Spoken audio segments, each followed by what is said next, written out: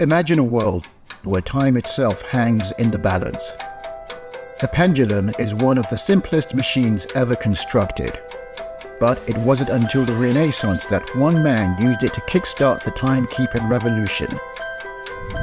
Meet Galileo Galilei, the Florentine genius whose mysterious discovery changed everything.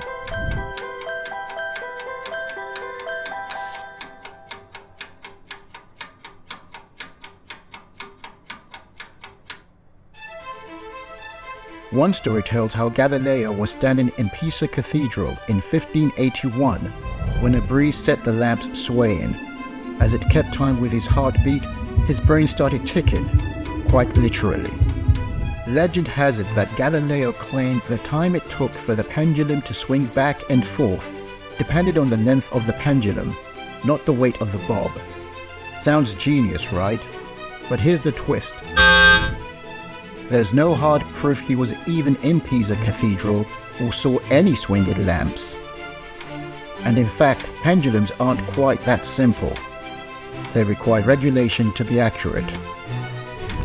Galileo and his son Vincenzo sketched out the future of time with their pendulum clock design, but Galileo passed away before he could see his genius in motion.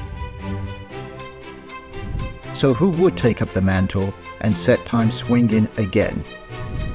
100 years later, enter Christian Huygens, a brilliant Dutch scientist.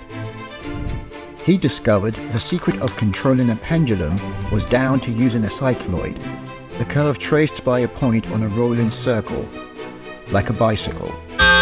But that's not true either. Huygens built clocks accurate to around 15 seconds a day, but he had simply used a pendulum with small amplitude. Nevertheless, this clever trick dramatically improved the accuracy of timepieces. Huygens' clock allowed us to organize our daily lives, navigate the seas, and map the world.